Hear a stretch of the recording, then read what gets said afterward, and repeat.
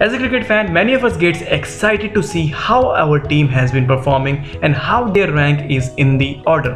We know the basic, the team who performs best are on top of the rank. But how exactly the teams are being ranked? So today we're gonna see how ICC ranking system works in just 2 minutes. To calculate any team's rank, we need 3 things to give the ranking. These are number of matches played, total points earned, and the total rating. This total rating is calculated by dividing the points to the number of matches any team played.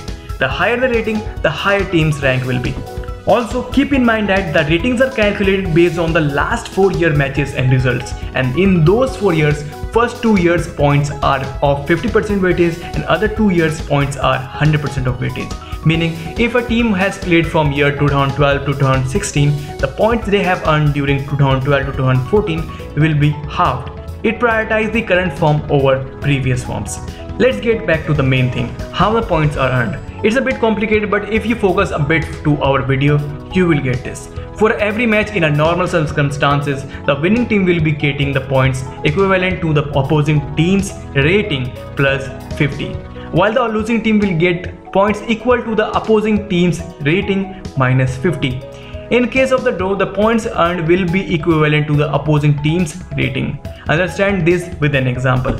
India currently played 53 matches, earned 6,471 points and has a rating of 122. While Australia played 48 matches and earned 5,411 points and has a rating of 113.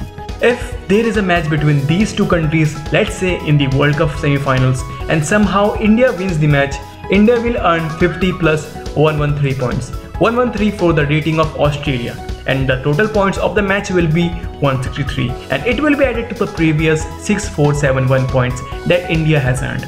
On the other hand, Australia will earn 122 minus 50 points, that is 72 points, which will be added to their 5411 points. If we talk about only India, after this scenario, India will have a total of 6,634 points from 54 matches. To get the latest rating, all we have to do is divide 6,634 by 54 and it will be around 122.8 rating, and it will be shown to 123 as it is around. Hope you understood the explanation. So until next amazing video, keep hitting your lines.